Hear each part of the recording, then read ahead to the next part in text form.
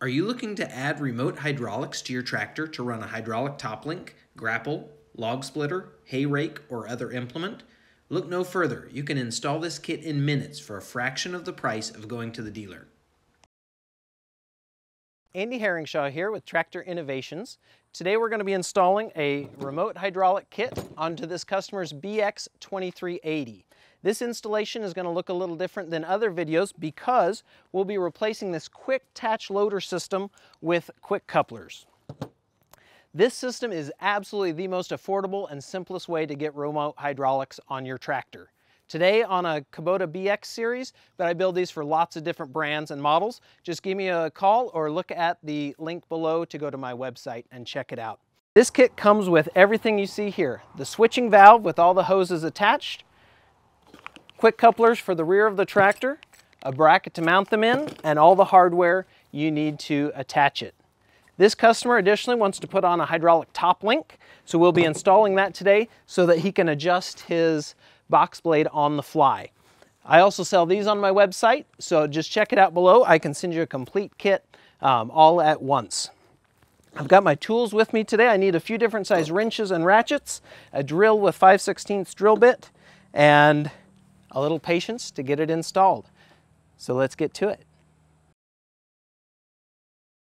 The first thing we need to do for these tractors with the quick-attach loader system is actually remove the loader at least far enough so we can get this quick-attach arm raised up. There's not room to do that with the loader installed. So we'll do that, and then we're actually going to replace the connectors up here with the quick couplers.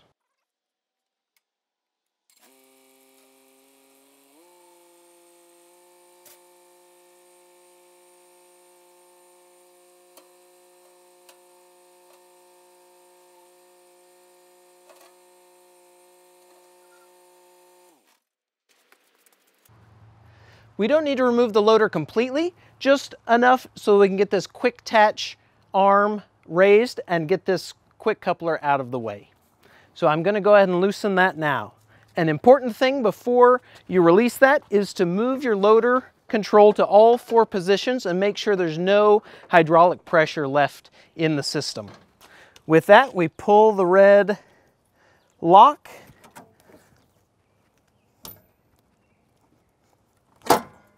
Lift it up, and it's out. So this kit is actually going to replace this entire top manifold by attaching these JIC connectors to the individual couplers. Once we've got the manifold loose, the first thing we're going to do is replace each of these parts with the individual couplers. He's chosen to put it on the lift circuit, which is white and yellow. So the dump circuit is going to get these individual couplers, red and blue. Take an 11/16 wrench and a 13/16. I don't have mine handy, so an adjustable will do. Take your colored disc from that coupler to this coupler and attach it just like that. Definitely use a backer wrench and tighten that fitting snugly.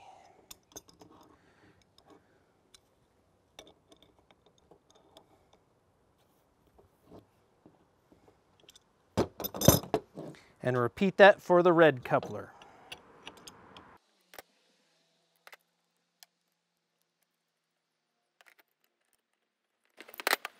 All right. The dump circuit is completed. Those will clip right back to the tractor without any further work. The lift circuit is going to be our input into the switching valve. The switching valve comes with quick couplers so that you can still completely disconnect this system. The part that will attach to the tractor is already made up. So we'll plug those in as we mount the valve. But to replace the manifold part, take a look here. We've got our yellow piece. So we'll disconnect this quick coupler and we'll attach that to our yellow.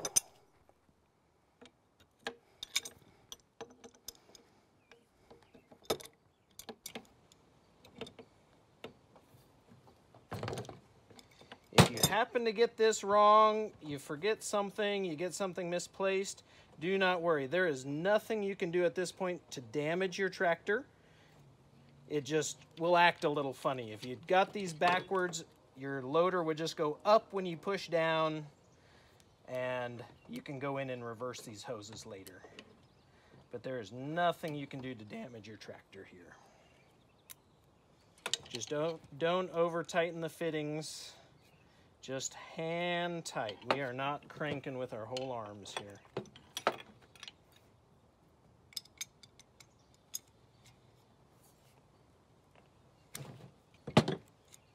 Okay, so we've got yellow, and when we have this all installed, yellow goes to yellow, easy as pie. That's our output to the loader from the switching valve. Repeat that for the white fitting.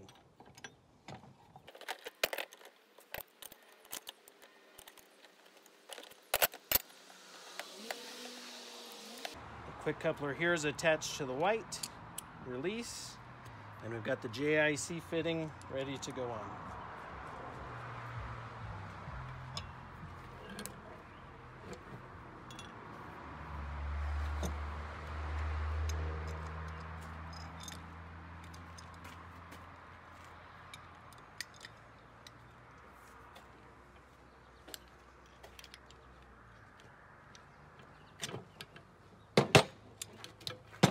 Now your manifold is completely loose. There's nothing we need to do with this. You can go sell it on eBay or whatever you feel like doing. Oh, did anybody else catch it? I forgot to take my white over to the coupler. I'll do that now.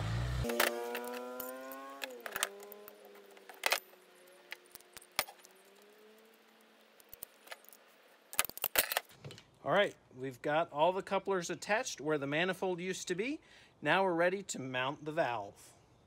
With the couplers finished, we're now ready to attach the switching valve to the tractor, and we're going to go ahead and put the knob on so we're really comfortable with where that's going to go. So thread it onto the valve, and then I'm going to flip this over. To get this nice and tight, I'm going to grab this piston with some vice grips, but I want you to be really careful. We do not want to grab in this part right here. That has to slide into the valve. So you can grab with pliers or vice grips outside that circlip. Grab it nice and tight. You can tighten that knob right up. To mount the switching valve to the tractor, you can really pick any place you want, just according to your creativity. For this BX, we're going to mount it right here, so it's a really handy spot for him to push and pull the valve. And I've checked clearance to make sure the hood still opens and he can still get this maintenance panel out. So to mount this valve, we just need to make 2 holes. I've got a punch here to make a mark. And of course, before drilling, we're going to put our finger back behind this panel and make sure we're not drilling into electronics, fuel tank, anything like that. And we need access back there to get the nuts on. So we're just going to be really careful as we drill that.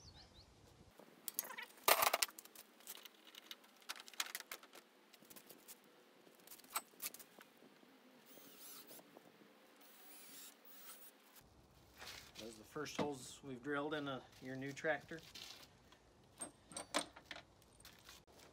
In order to mount the switching valve, we're going to go ahead and get all the hoses in place. So these rear couplers on the long hoses are going to tuck right through here, right next to the quick attach.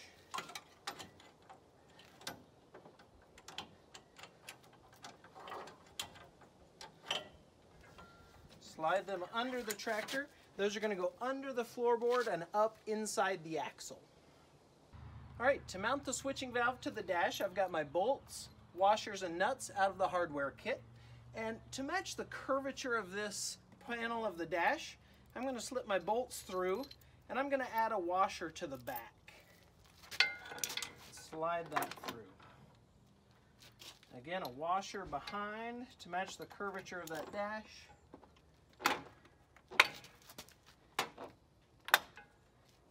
And we're through. So right there, we'll be able to move the knob in and out pretty handily. And so on the back, I'm ready to put a washer, a lock washer, and a nut.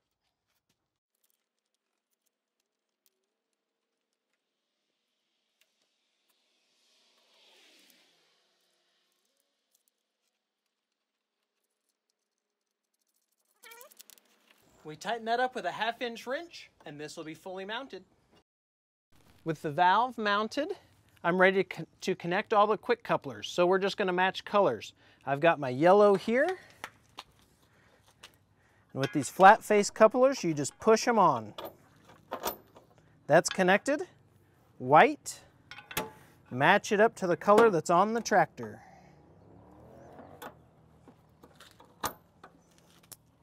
And now the loader connectors go directly. Blue and red directly to the tractor.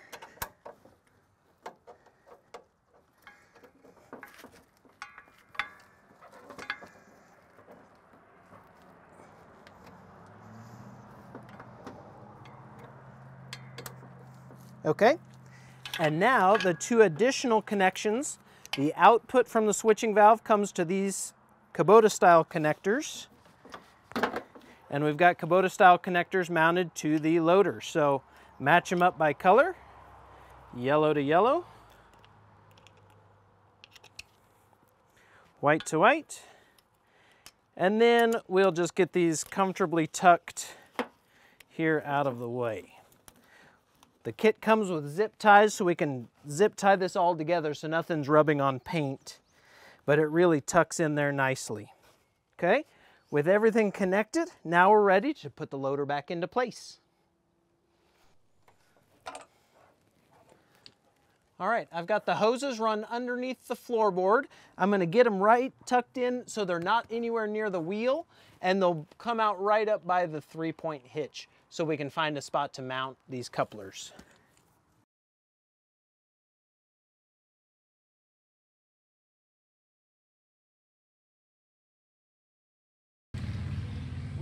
This customer has chosen to mount the bracket off of this bolt right here. So that means these couplers are going to sit right here. Very convenient to plug in our hydraulic top link that we've already installed on the tractor. That's a great spot. The next step is to install our double breakaway clamp. This is going to grip the outside sleeve of these couplers, allowing us to push and pull to connect the quick couplers. So open up this bag.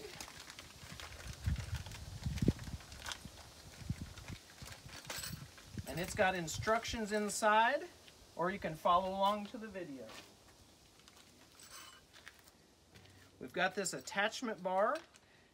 The one hole is going to attach to the tractor, the 2 holes to these W brackets. I'm going to go ahead and get out all the bolts, and I'm going to assemble these W brackets loosely so that I can slide the couplers in and clamp it in the middle to the bar. A 9/16 inch ratchet pulls that bolt loose.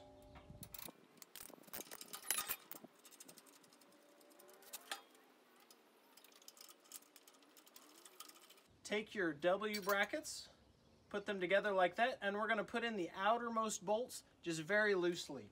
You're going to take the smallest bolts that come with that hardware kit to the outside there, along with a lock washer on each one.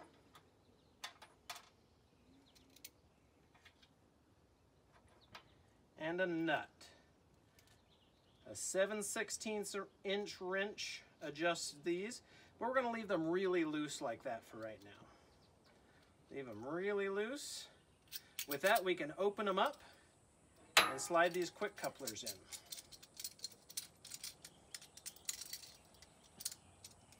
Okay, as I put in the quick couplers, I want this outer sleeve sticking out about 1/4 inch on each side. If you put it hanging out here, it's not going to grip it right, and you're not going to be able to push and pull to connect. So get it all the way on that coupler. So you've got some sticking out the front and the back. Do that for both couplers. All right, so you should see that W clamp fit in the grooves of those couplers. Now we're ready to just finger tighten the outsides of these clamps. Okay, we'll tighten all that up once it's totally installed. And now we can slide this onto the mounting bar.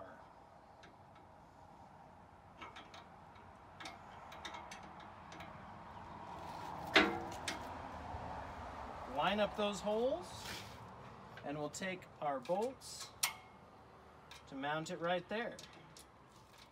Again, a locking washer and a nut go on the back.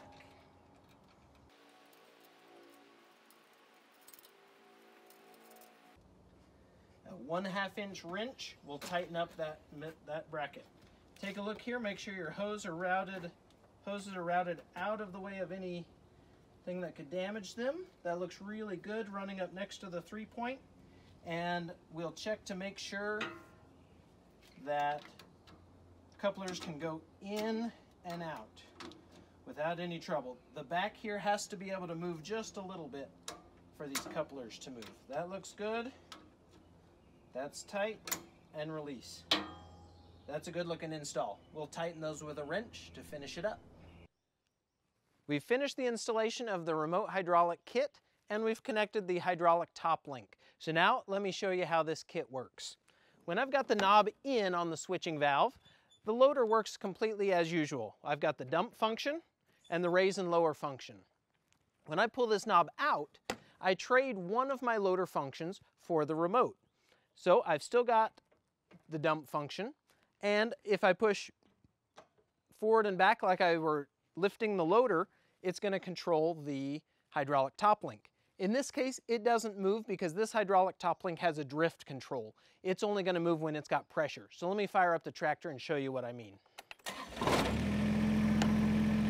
With the knob in, my loader works completely as usual. When I want to do some box blading and adjust that hydraulic top link, I'll set the loader up out of the way, pull the knob, and now forward and back controls the box blade attached to the hydraulic top link. And I've still got the dump function. So there you have it, the most affordable and simplest way to get hydraulic remotes on your tractor. This is a Kubota BX series. For the B series with the quick attach loaders, it will be exactly the same installation, but I also build this kit for L series, MX, and M series tractors, also LX series, and many other brands of tractors. Check out my website in the link below, or give me a call to see what I can do for you. Thanks for watching.